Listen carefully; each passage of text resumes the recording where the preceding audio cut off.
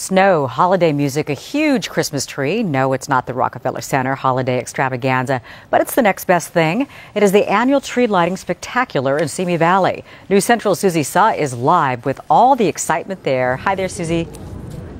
Hi, Laura. You know, it's about 56 degrees or so here in Simi Valley right now, but earlier this evening, believe it or not, it was snowing.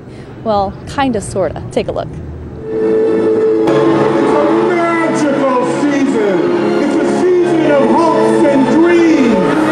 Once a year, on a chilly night in Simi Valley, snow begins to fall. At least we can pretend for one evening. Santa makes a cameo. Elves entertain, and hundreds gather for a taste of the holiday season. It makes me feel excited and warm and really excited that Christmas time is coming.